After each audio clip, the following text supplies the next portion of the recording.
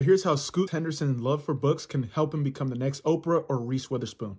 All right, I might be tripping, but here are 4 ways Scoot Henderson can build upon his love for books to build an enterprise. First and foremost, he can create a foundation and focus on literacy.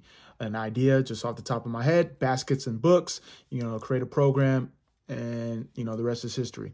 He can build on a book club. So Scoot Henderson has like around 500,000 followers on his Instagram, and say he were to get 3% of that, that's 15,000 followers that he can build into a community club, create a newsletter from there, so on and so forth. He can also build brand partnerships. So obviously he plays for Portland Trailblazers. They have one of the biggest bookstores, Pal's Books.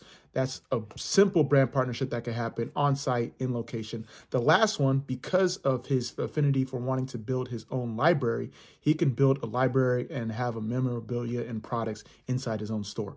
Let me know what you think. I do this Shoot Your Shot series every week, mostly on LinkedIn, but trying to bring it to video as well. Do you like the ideas? Obviously, he might not become the next Oprah or Reese Witherspoon, but he has the principles in place to build an enterprise through his love for books and obviously his position on the court.